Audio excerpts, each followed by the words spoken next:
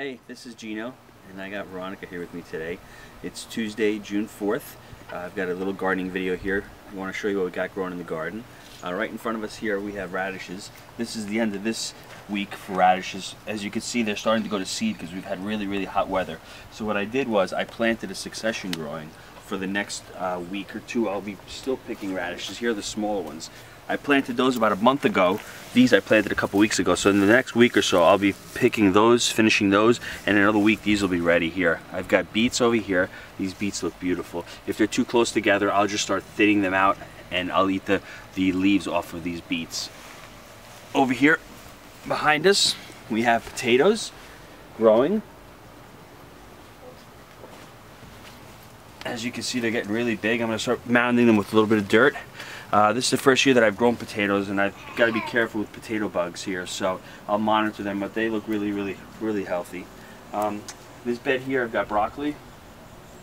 Luckily it cooled down a little bit, the weather. This is perfect, this weather, between 70 and 80 degrees for this broccoli. As you can see, I'm starting to get beautiful heads off this broccoli, and the kids come in and they start eating the shoots of broccoli. I've got more broccoli here. I've got to do some weeding here. As you can see, all this weeds that are coming up. I'm going to start pulling out these weeds. I'm going to put peat moss down to stop these growth of these weeds. I've got kale in this bed here. Got cabbage over here. So this is the other broccoli, second set of broccoli. I just planted about a week ago. So this is a little bit behind that one. So I'm trying to plant in succession. So one crop finishes and I have the other crop. Behind us over here we have corn. These are from seeds, and I planted these from garden center. Behind us over here I've got beautiful onions. These onions here and these over here are garlic. These will be ready in about another month or so. In this bed here I've got peppers. All different kinds of peppers. These are red peppers and these are Italian frying peppers. I've got a couple of tomatoes over here, a couple of big tomatoes. Over here I've got lettuce, and I can see that my kids came here. They look like little rats that ate the top of this lettuce here.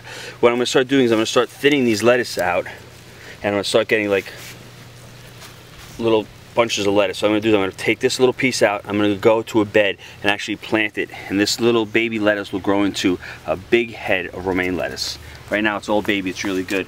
The arugula here is starting to go to seed. I've had this a few times.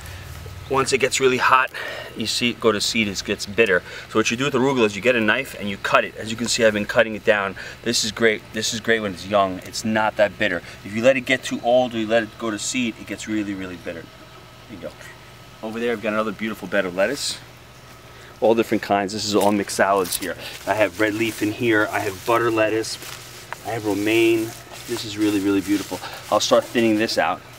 Over here we have our little blueberry tree. As you can see, little tiny blueberries. Hopefully another 3 to 4 weeks they'll be popping out. Have a nice bed of basil here. Over here we have the other set of lettuce. I planted this lettuce about 3 weeks ago. So when that lettuce is finished, this one will just be ready to start picking. So here's another succession planting. Back here I've got celery, some more peppers. I've got zucchini back here. Got a few tomatoes over here. We've got zucchini underneath us, and right behind us here we've got peas for the kids. Now if you've never grown peas, this is the perfect time of the year for peas. As you can see, they're starting to flower and we're starting to get pods. Another few days we'll be starting to pick peas. This is the perfect weather to be picking them in. You plant these in end of March, beginning of April, and they take about 6 weeks to shoot out, and that's where the pea is. See, Hans?